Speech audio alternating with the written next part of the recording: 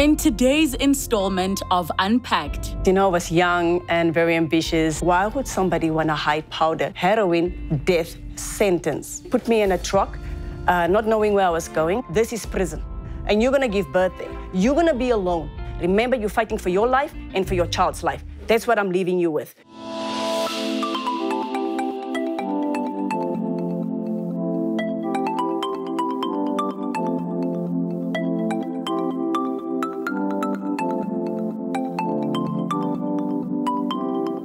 Imagine finding yourself being pregnant while in prison. Imagine that you were born in prison. Today's guests are here to tell their stories. Let's unpack. In October 1994, Felicia Goosen was born in a Thailand prison after her mother, Vanessa, a former Miss South Africa finalist, was detained for drug possession. At only 3 years old, Felicia was separated from her mother and moved to South Africa.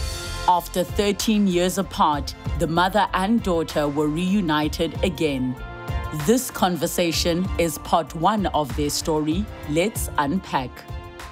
Felicia, welcome to the show. Thank you so much for joining us. Thank you so much for having me. And welcome to you too, Vanessa. It's such a pleasure to be able to talk to you today. Thank you, Relebogile. Thank you so much for having us. So let's take it back to what was life like before you actually went on that trip, and tell us why you were on the trip before you were arrested. Life before was, you know, I was young and very ambitious and full of life. Yes. And just thought I could take on the world. But at that time, we had a clothing store in Carlton Center. Yes. And also had... And this was what year? This was 1994. Yes. 94 years. Yeah, clothing store, and loved fashion was my passion. Yeah. And was really exciting. And we also had like a factory where we would design some clothing, because we had different stores, like placing like orders for us, like for linen dresses, etc., etc. And then also doing modeling as well. Really enjoyed modeling, entered the Miss South Africa competition, made it to the semi-finals. And that for me was just a cherry on the cake. Very excited to make it at least that far. And the reason why I went to Thailand is because my boyfriend then, he had a friend, his name was Jackson, and he would come seldom to the store. But what always caught my eye was the way guys would dress, because we had a men's clothing store. And he would always dress nice, and I would ask him, like, where did he get his clothing from? And he says mostly in Thailand, Bangkok, his material. And that's where the whole conversation started. And, you know, for us to go abroad and to really explore the fashion industry in Thailand. And that is how I went abroad to Thailand. So now you're introduced to this whole concept of men's fashion in Thailand, and you decide you're going to go on a trip to go and see if there's anything you can do business-wise. Yes. So you go on the trip. Does the boyfriend come with you? No, he didn't. He was running the shop at home. Okay. And the factory as well. So I was the one who went abroad. And you were going to meet the friend that you met? Yes, the brother of Jackson that was there. Oh, yes. Yeah, because he asked me if I could bring some engineering book from him for him, because he's studying engineering. Yes, yeah, that is it. So talk me through what happened then come time to travel. Okay, what happened when I was there, I met with Jackson's brother. He came to me, and then he took and brought the books to me. And this is still in South Africa? No. That was in Thailand. So now you're already in Thailand. Yes. Oh, sorry. Yes, no, I'm sorry. You know, I flew to Thailand, and when I got to Thailand, the first thing that really hit me was the heat. Yes. It's very, very hot. And humid. Humid, and also that I was pregnant at the time, so very nauseous, made me very sick, especially the food as well. But got to the hotel and stuff like that, and then Jackson contacted me to say that his brother Obi, he is going to bring the books. Yes. So, and I didn't think anything of the books, you know, it's normal books, I mean, really. Yeah. Just paged through one, left it like there. I was more excited exploring and really making contact to import material back to South Africa and see what kind of ideas I can pick up in Thailand. So the day that I had to return back to South Africa, they had like a random check at the airport. And then I also bought some fashion designer magazines. And so when I got to the to the airport, you know, they just open everybody's bags and check through everything. And this is now at the airport in Thailand. In Thailand, it's a direct flight. You're getting ready to go home. Yes. So when I got there, they opened the bags, and then he just went through the magazines, but he just took out one of the engineering books, and then he took out a small pocket knife, and he put it in the spine of the book. And I was still telling the guy, no, you can't do that because it's not my books. You can't do that. So, and he put it in, he was just smiling at me. I mean... Sorry to cut you there. So before you're traveling to come home, what I'm trying to understand is, do they open everybody's things, or they specifically picked you out to say, we want to open your bag? No, everybody's bags went through, and then everybody had to open their bags, and they checked everybody's bags. So, and then the guy took one of the engineering books, and then that is where he took out a small pocket knife, and as I'm talking to him, he's just smiling at me the whole time, and I'm thinking, what's wrong with this guy? And then he put the knife in the spine of the book, but when he did that, powder came out. And when I saw that, it's just like, why would somebody want to hide powder in a book? So immediately, you know, I just thought something was not right here. They took me away, and they took me in the small room. And when I got there, the guy took the books, the engineering books, and then he removed the covers from the book. So in the covers, the front and the back, it was hollowed out in 4 compartments, and it was laid out with powder. And in the spine of the book, it was compressed in plastic. And when they removed that, they opened the plastic, put everything on a scale. And when I saw that, what went to my mind, because by then I was already hyperventilating, is that's cocaine. Why I thought it was cocaine is because on news, people got arrested for cocaine. I've never seen drugs. I've never used drugs. And when I saw that, I completely panicked. I started to panic. And then the guy took a tester, and he put some of the powder in the tester, and he came to sit next to me, and he shaked it, and he turned purple. And then he said to me, heroin. I've never heard of heroin. But by then I was already hyperventilating. But when he said heroin, I calmed down because it's not cocaine. I didn't know what heroin was, but I was happy it's not cocaine. So when the guy realized I don't have understanding, so because they were not speaking English, so he took me and he walked over to me a poster. There was a big, huge poster on the wall, and it was written in English, and it said heroin, death sentence. Wow. So when I saw that, I'm not ready to die, I'm young, I have a life ahead of me, and that... And you're pregnant. Exactly, and that completely just caused me to hyperventilate. I couldn't breathe, I felt I was having a heart attack. And then they just took me in a small room, and I could see, and I could hear, but I don't really hear and I don't really see, because I'm so overtaken by fear and controlled by fear that I could not really focus on what was going on around me. And they laid me on this bed, and as I was laying on this bed, this was the strangest thing at that particular time. I just heard this, like a voice saying to me, get up. So I jumped up, and I didn't know why I was doing that. So I jumped up, I just stood there, and I realized they want to take an X-ray. And when this lady came in, she pulled me back on the bed, and I said to her, no, I can't. And then she kept on pulling me, and then I realized this lady doesn't understand what I'm saying.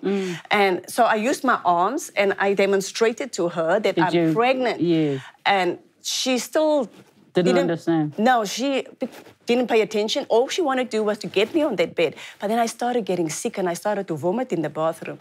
But the weirdest thing they did was the lady, she took a stick and she went in my vomit.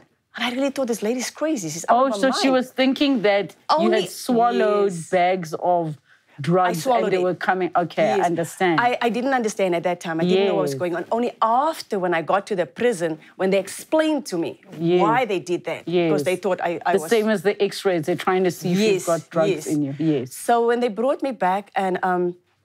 Did they eventually do the X-ray? No, they didn't do the X-ray. And then they brought me back, and I sat, they left me on this bench, and there was a police officer sitting next to me. And you know when you get shocking news, it's like your behavior is just so crazy. You just don't know how. You're not in your normal frame of mind. And you know, I got so desperate. I'm sitting there, I felt like my mind is running. Oh, I can't control it. I felt like I was going crazy. And you know, when you go through something, even if you keep things within you, but you have human touch, somebody hug you, or somebody just show concern, then is when you break. and you kind of get a release. Yeah. So I was looking for a hug. Yes. I was looking so desperate because I felt if I don't take control, I'm going to lose my mind. Yes. And I can't lose my mind. I can't be a vegetable. I need to help myself in this situation. I got so desperate. And you know, when we find ourselves in situations, we get desperate. And that is the time when you do things that you do not think clearly. Yes. This is something I would never do in normal life. So when the police officer was sitting there, I got up. I got so desperate, and he was sitting reading a newspaper. So I got on top of this police officer. I put my nails in his arms, and I started screaming like crazy. You basically were freaking out. Completely. And I just needed to hold someone. And he got such a shock, pushed me to the floor, he ran out. Then they came and they handcuffed me and they took me away. I was in the minivan with about 7 to 8 police officers, not knowing where I was going, not knowing what was happening. And no one is speaking in English? No, there was only on the other side, that the guy, when he was speaking a little broken English, was trying to speak to me. But when we got to this place, what was weird for me, there was chains on the door. I mean, we have police stations, and it's open, you know. But this, that's what I was thinking. This is maybe the police station where they. But I was just like, why is it locked? It's got a chain on, and it was dark. And they took me out of the minivan, and I had police officers all around me, and they laughing the whole time. And I'm just thinking, that's it. I'm gonna die. I don't know what they're gonna do to me. You know. And when we went in, they removed the chains from the door, and when we went in, the lights went on. So when the lights went on, I could see double bunk beds, and there was a television screen and desk. So this guy just said to me, you, sit. So I sat down, and then in his little broken English, he was telling me, you sleep upstairs or sleep downstairs? So I looked at him and I asked him, what's downstairs? Because I could see upstairs was double bunk beds, and I mean, they're in my luggage, wearing the jackets, putting the things on, but when you're in a situation, things that was important to you become less important.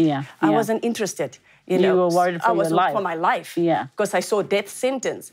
And as they were busy putting on my stuff, because I had main stuff and things, I didn't care. And this guy was just, they were laughing the whole time, and I couldn't get that. And then I say upstairs, he pointed at the double bunk beds, and they were laughing. But at that particular time, they were playing porn movies. Wow. And I just sat there and I said to him, I want to go downstairs. What's downstairs? And then he said to me, big foreign men. I just heard the word foreign. And I was just like, okay, take me downstairs. Somebody must speak English. So when I went downstairs, I could get the smell of urine and sweat. And when I got down, there was a big cell on the right side. There was a lot of guys sleeping on the floor. And there was a 7-foot space in between. And I was on the left side, a very small cell. So the guard just pointed to me to go into the smaller cell. So I went into the smaller cell, and I just sat on the floor, rocked back and forth, and I was just crying. I was holding my knees. Then I just heard this voice, this guy with an American accent.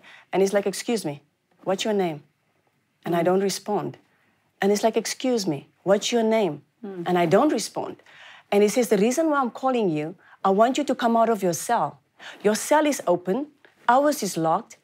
The guards come in at night and they rape the girls, and there's nothing we can do about it. I want you to come out of your cell, move closer where we are, so I can protect you. We can protect you through the bars.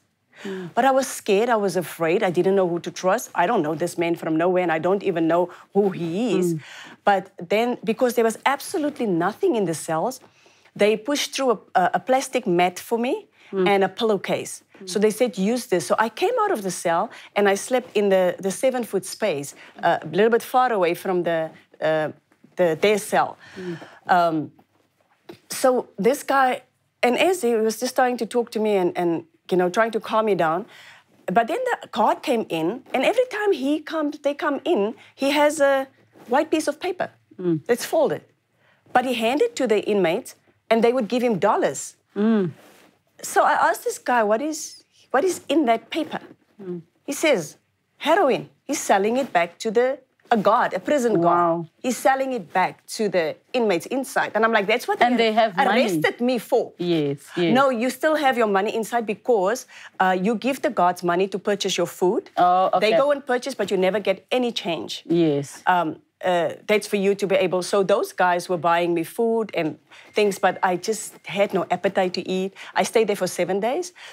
And after 7 days, I went to court. And when I got to court, I didn't understand a thing. The only thing I understood was my name. Yeah. When the judge would say, Vanessa Goosen, every time he pronounces my name, I had 2 guards sitting next to me, and they will pull me up, put me down the whole time. I was getting so drunk. Every time my name is heard, that's what they did with me. And eventually, they got me somewhere and put me in a truck, not knowing where I was going. So I eventually ended up at a prison, and it just read, Relebogile Human Correctional Institution. And that's where I went in, and that is where my journey started. When did somebody actually explain to you what was going on? When I got to the prison, there was an Australian lady that spoke Thai fluently. So she's the one who was working with the officials and helped to understand the foreigners. Yes. So when she got my documents from prison, they actually, because I refused to sign, I didn't understand it was written in Thai. Yeah. And I was like, I don't understand, what is this? What is this man saying? Yeah. So eventually when we got to a place where she explained to me what was in it, and they actually increased the books that I had, which I did not have like that. Yeah. They actually wrote their own story in there when she explained to me. So I said to her, it's not like that. Yeah. It was not like that. They took my passport, they took everything. I never got the passport back. So, and then she explained, and she said to me that you're going to go to court every 12 days. So I asked her, when am I going to be sentenced, or what's going to happen? And she says, I don't know. It takes 2 years, 3 years, we never know.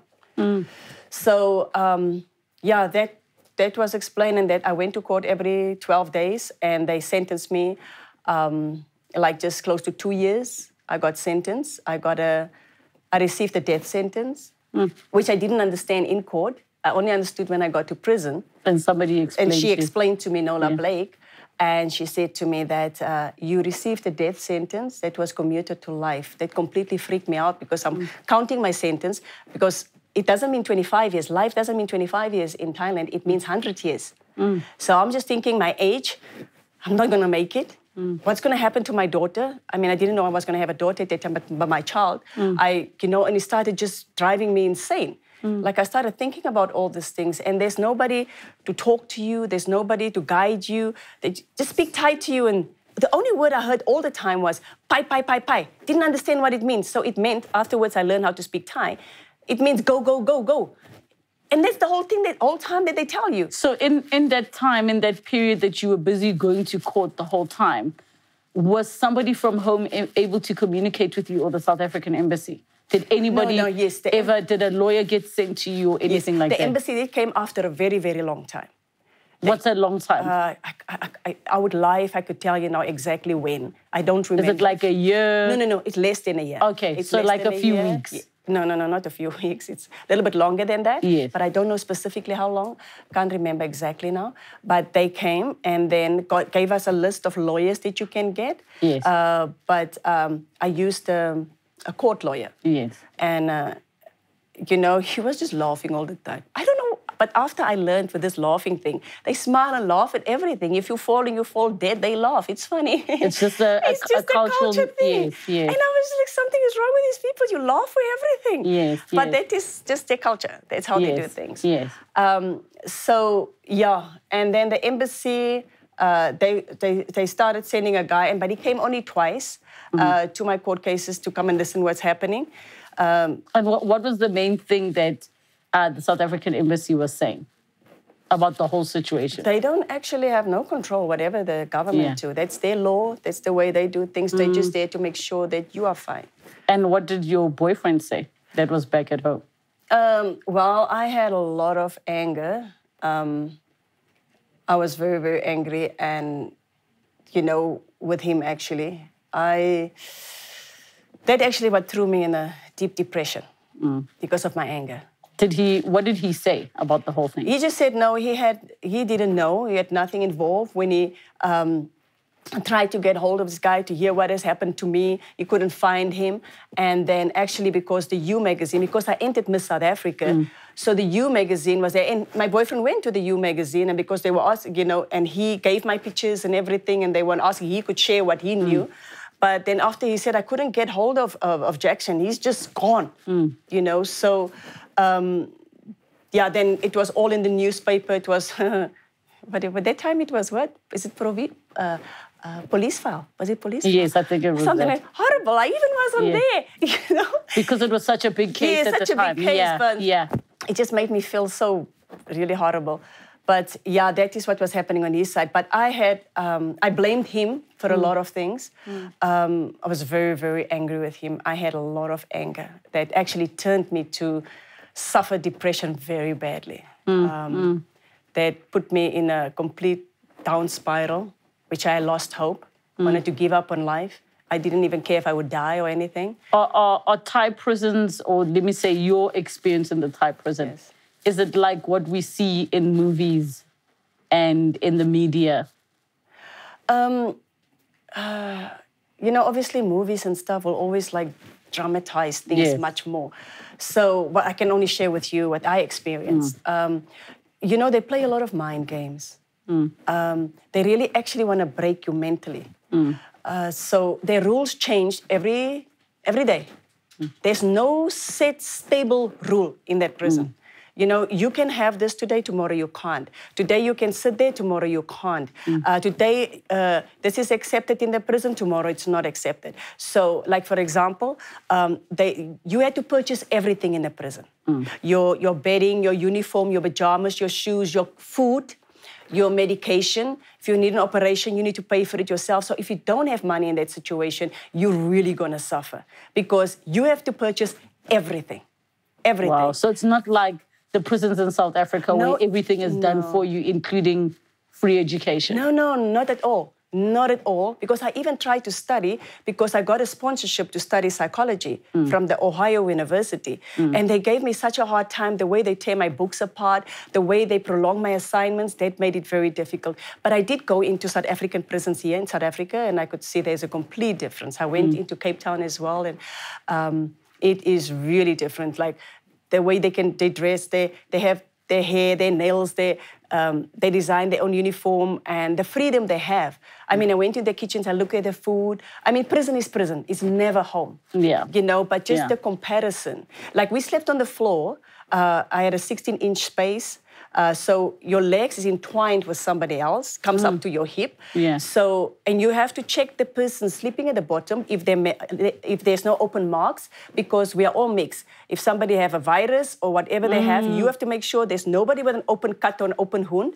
I had to learn how to sleep with a mask on my face because I don't know the next person, do they have any kind of a virus or bacteria or anything. I had to put like cardboards to my face. I had to teach myself how to breathe in a mask, how to sleep in that box here by my head, just to protect myself. And I learned how to sleep with my legs crossed up so I don't touch the other person on the other side. I struggled in the beginning because I'm used to a big bed and I sleep all over. But now I have to confine myself to this space. And if you don't want to touch the person, because we sleep like sardines. No, and it makes sense what you're saying, because you're not trying to get sick in a Thai prison at all. Because of financially, it's a problem if you don't have the finances, because you have to pay for everything. You had to. That's where I learned to listen to my body. You need to take care of yourself. You need to make sure the best way you can to take care of yourself. Exercise. I started even doing exercise in the prison, teaching the whole prison. Because I found that that's a way of releasing your stress. It's a way of helping yourself. So I tried to do whatever I could to help myself to survive in the place. So obviously you have to be finding things to keep yourself busy so that you have a sense of purpose, even though you were sentenced to death, sentenced to life in a Thai prison. Yeah, no, it was a matter of really survival in there. Even though, you know, the struggles we face inside. And it took me some time because I hated the place. And I didn't, or even the people as well. I didn't even want to learn the language because I didn't want to understand them. Because obviously the people are mainly the authority. Yes, the Thai. So when you meet an officer and you walk, you can't just pass an officer. You need to sit down on the floor until she passes you. How many officers is going to pass you? You know, so because our lunch hour was only an hour, but they cut it down to an half an hour. So, you know, to purchase your food. So wait, when you say your lunch hour is like half an hour, what are you doing in the other times? I worked in a computer room. Yes. So the hour we had is for you need to go and buy your food to eat. Or they also were giving food. It was like brown rice. Brown rice is healthy rice. Yes. But then the brown rice wasn't clean. Yes. Because we had inmates cooking and they don't clean it very properly. Yes. And then also the food was like, I never knew you could boil a cucumber. So they just throw things in water, like an onion, a tomato, you know, this big cut up, and a fish or something. Yes. So, but it's not properly clean. Yes. So, like when you get the food, so they make a lot of soup stuff, Yes. and they will actually have pumpkin with pork. They eat a lot of pork. No, I don't eat pork. Yes. So what I will do is they make like a curry. Yes. So it's like a lot of soup. So I would take the pumpkin out of it, Yeah. wash it, and then take the inside out. And then, you know how we eat it with sugar? Yes. And that's how I would do it like that, to be able, and we will take things out, clean the vegetables, wash it, and then you'll be able to eat it, so it can be more cleaner. But as the directors were changing, the food improved. Because we got like better directors, you know, that just traveled the world. This one director, she was really, really good. She really came to make a lot of improvements in regards to the food especially. So our food was better. So now I want to jump to the part where, because obviously there are a lot of cultural nuances that you had to deal with. And obviously there's a big mental, psychological thing that you had to deal with in that time. Definitely. Talk to me about what the pregnancy was like in that situation. And when, you know, and obviously we're going to chat to you. When was she eventually born? Okay. Not very nice. It was very humid, very hot. And the uniform we were wearing was making me itch. I was itching. They had factories there. There's a lot of factories in the prison, so they make like the army clothing. I mean, a lot of clothing that's being sold outside in Thailand is being made in the prison. So the lighter material, like we had blue if you sentence, is brown if you're not sentenced. So this lady, I couldn't handle it, to make me a little short dress so I can just have freedom. Yes, yes. So I don't itch because I'm having a rash because I'm itching. So it's illegal. You don't make stuff like that. Yes. But then I had these two dresses that I was wearing because I was seeing others who was pregnant were wearing them. So then I've made it. So they were always giving us problems with it. But later they just left us because they could understand the heat was too much. Yes. And then also when I started having contractions, I didn't know I was having contractions. Was this and it was your first child? Yes. So you'd never experienced this before? No, never. So I'm thinking, because it's October season, it's raining season, there's no winter in Thailand at all. They don't have winter. It's only in one, like October, they have like they call it a monsoon. It's the raining season. So when it rains a lot and it's a little bit cold. So we don't have warm clothing at all. So it's like the short stuff that you're wearing. And so I was just saying, like, this cold is making my back pain. I'm having pain. So one lady came in and she sat next to me and she looked at me and she says to me, "You're not having normal pain, you're having contractions." I said, "What do you mean?" She said, "You're going to have a baby." So when she said it, I freaked out completely. I started crying. I'm alone. I'm far away from home. It's my first baby. I'm young. I don't know what to do. Was that your due date even? I didn't know. I don't know. I didn't know what was due date or not. But I started having the contractions and then I completely freaked out. I completely cried. I was just like panicking. Yeah. And then there was this American lady. She came. She had Diana. She had a baby in the prison. And she said to me, "Listen here. I want to tell you something. This is prison. This is not South Africa. Yeah. So you need to get yourself together. They're going to take you outside, to that outside hospital, and you're going to give birth there. You're going to be alone. So now you listen to me." And I'm so grateful for this woman. I just thought she's crazy, but, you know, she did a good thing. And then she said to me, "You're going to go outside. You're going to go to the delivery room. I want you to focus on the color, on the person, on the thing. You focus. And remember, it doesn't matter what happened, you remain calm. Remember, you're fighting for your life and for your child's life. That's what I'm leaving you with." And she just caused me like to stop crying. And then she said, now look what I'm doing. So she's showing me how to breathe. And she's showing me how to push the baby out. I mean, just a quick overrun that she gave me there. And then she just left. And then I had pain the whole night. And they took me out the next morning. So had you gone to a doctor at all the whole time for your pregnancy? You weren't taking vitamins, nothing? No. They had a gynae? No. They had a volunteer doctor. He was over 60. Yes. So he did voluntary work at the prison. Yes. So he was the one who was seeing me. So then it was an inmate who was checking on me. Wow. There was no doctor. It was an inmate. She was there the whole time. And every time that she wanted to check me, I would freak out. And eventually the next day, they took me outside. I was at the back of a bucky, and I had to sit between this one officer's legs. I used to sit like that. And they were driving to me. So all the way, they stopped at the hospital. And when we got into the hospital, so everywhere I had to go, everybody moved away from me.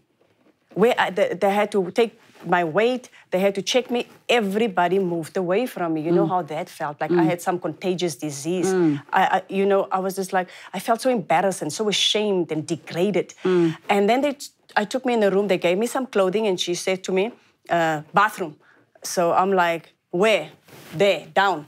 That's how she said, and I'm walking against the wall, trying to breathe, stop and breathe, stop and breathe. Eventually, I got to a bathroom. So when I got to the bathroom, I got arrested in April. In October is the first time I looked at myself. There was a little mirror. I haven't seen myself. Wow. And when I looked at myself, I felt so sorry for the girl that I'm looking at. I started crying. And so I changed my clothing, and when I changed my clothing, I just took the shower, and I just showered myself from the top to the bottom because then the blood started running already, and I started just showering myself, and I walked out like that. And when I got to them, I don't understand the language, but they were shouting me.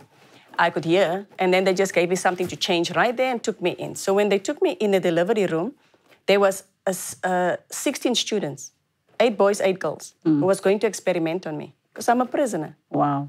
And there was one doctor that was guiding them what to do. But to my advantage, they spoke English, and that helped me.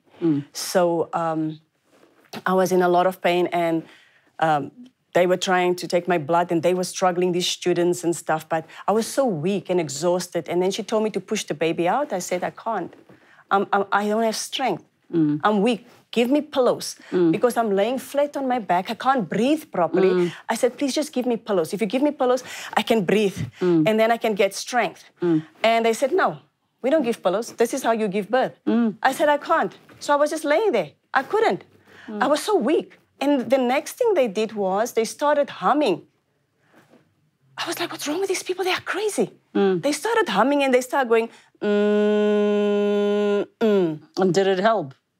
No, I thought they're crazy. I was just like, what's wrong with these people? I'm about to give birth, and they're starting to hum here. But I didn't understand. And then eventually when the doctor came and she said, Vanessa, you're taking too long. You're going to cause complications. So she got on top of the bed, stood over me, put her hands on my tummy, and she said to me, I'm going to push the baby out. You need to help me. I said to her, I'm very weak. I can't. I have no strength. She says, Vanessa, you're going to cause complications. They had to cut me 2 times. And then I just turned my body, I grabbed this student next to me, I put my face in his stomach, and I screamed. And okay, then the baby was there, and they took her away. They just say, girl, and they took her. And then while they were still busy with me... Did they tell you what they're going to be doing? Nothing. So you still don't know what's going on? No explanations, nothing. So then I started shivering. I was getting so cold. I said to her, I'm freezing. Can I have a blanket? And she said to me, there's no blankets here. This is a low-class hospital. And they gave me lights. They put lights on my body to make me warm. And so while they were busy me, and they said to me, okay, now we're done with you. You need to go. Because I'm an inmate, I cannot stay in the prison. I cannot stay in the hospital. So they took me out. I have never seen her. So when I went out and we got to the bucky, and at the back they have a van, just nothing. And they carried me. And before they put me in, she was wrapped in a pink towel. I could only see this little face. I was like, how do I even know this is my child? And they carried her upside down. And they just swept her face through my face. And then they took her. And I was laying at the back of this bucky. And, the ride all the way to the prison was so horrible for me. I could not tolerate the pain. So the pain was so severe, I collapsed. It's not just pain, though. It's everything that's going on. Everything that's going with it. So I woke up in the prison hospital, and when I woke up, she was laying next to me, but she wasn't breathing properly. She had this wheezing in her chest. And I looked and I opened the towel, just want to see if all the fingers and everything is there and nothing is missing. So I was checking, and everything was there, but she wasn't breathing properly. So I didn't understand what was going on. So this one Thai lady came in and came to take her. And I said, well, what is wrong with the baby? And she just looked at me and she took the child and I started screaming. And I said to her, what is wrong with baby? And she just said, baby, drink water. And I'm thinking, what is this woman? What is she saying? And only afterwards, I found out afterwards, they were taking her to pump the fluid out from her. Oh, I was taking too long to push her out. So she swallowed the fluid. Yes, so that makes this is the reason why they kept on taking her to pump it out from her, which I didn't understand at that particular time. Next time on Unpacked. If she doesn't go, they're going to put in an orphanage in Thailand. I will go to South Africa, but you have to come soon. I felt like a mistake. I was crying out for help, but no one heard it. I'm really going home. What was your reuniting like? You push through, no matter what. I live my life. I have compassion, and I just love.